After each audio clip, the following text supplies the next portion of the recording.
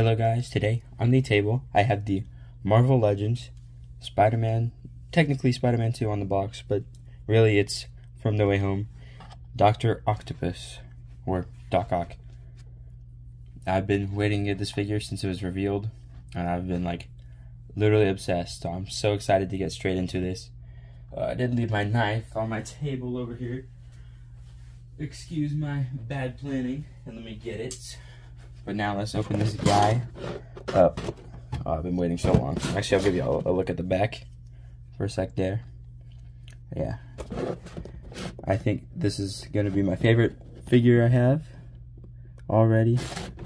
And I haven't even opened it yet. If I can actually get a point to open it from. There we go. Cut that tape. We're going to pull it from the back right here. And let's open this guy up. If I can get better opening skills. Oh, this looks very well packaged. Okay, I have no idea how to even start, so I'm just gonna start ripping stuff. So yeah, I guess those are like the hands and stuff. So yeah, let's get all this unpackaged. That's a big, oh my gosh, that's a big piece of paper. There we go. Oh my gosh, I've been waiting so long for that. I guess that's an alright face sculpt. Open that up. That's all like the, so what's in there? There we have all of the things, or maybe not all of them. My bad. Whoops.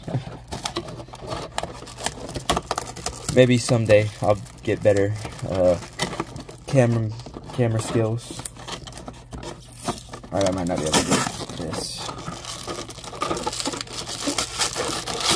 These must be the ones that, okay, the rest of the hands. The rest of the hands, if I can get it open. I'm struggling so bad. And then the other ones right here. I'll just wait. But yeah, that's the one that moves, so. Let's take a closer look at all of the pieces of this figure and the mess I made. For his accessories, he comes with two hands that are open. Now, he doesn't really have anything to hold, but I guess they're nice for some poses. So, yeah, that's all he gets for accessories. Maybe a couple more things would have been nice. Here's the full Dr. Octopus figure, all put together with all of the accessories on the arms. Man, I think this is a really great figure.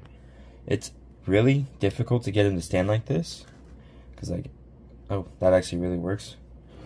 But yeah, it took me a lot of time to like get him to stand, and these things are kind of difficult to like move around, but they do move. They're not like completely stiff. They're just a little, I would say, not really inconvenient, just like not as easy as it should be. I think they might just need some warm water, but they also come with these.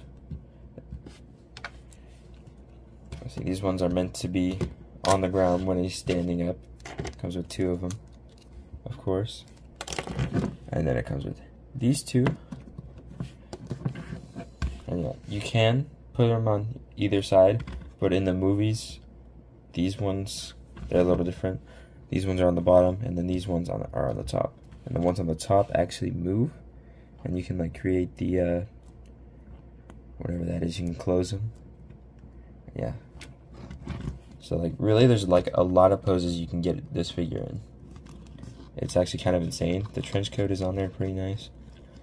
It is plastic though, like all Marvel Legends. But I guess this one looks a little better than others. He comes with two fists. There's pretty good range of articulation with the arms and all that. Yours in a double joint there, but I guess it's alright. He's a bit older, so I wouldn't mind. You can't really test out the leg movement, but it's got it there. Ooh, the feet are really nice. Look at that. And then same with the other leg, of course. And of course, the ab crunch isn't really there. It's kind of like non-existent. But then again, he is also older, so there isn't really much he can do anyways in the movie. So yeah, finally a little congested, I think. Let's take a look at the head sculpt. Let's get some light on that. I am a little bit disappointed on this. It definitely looks like Alfred Molina, but I do not like the glasses on it. And I would have definitely loved maybe a different hairstyle. I don't know, this is kind of more representative of what he looked like in Spider-Man 2. I would kind of prefer the hairstyle he had in No Way Home, because I really like his hair in that. But I guess it's fine. But I don't know, there's something about it that I don't really like. I think just like the chin right there, how it's not evil. Or, I'm not evil, oh my gosh, not equal. But yeah, I guess it's a good head sculpt. Like the eyes back there look really nice. You can actually really see the eyes really well. Just the glasses and the chin kind of set me off a lot, and the hair. So yeah, I don't really like this head sculpt too much. I'm not in love with it. But yeah, overall, I think it's a really good figure. For me, it was worth the $38, or I spent $40, but it retails for like $38.99. Kind of weird. I think it was worth that, but really, I think it should have been more like $29.99, $30 on the dot. That's what I would recommend. But for me, it was worth it. I don't really know how to explain it.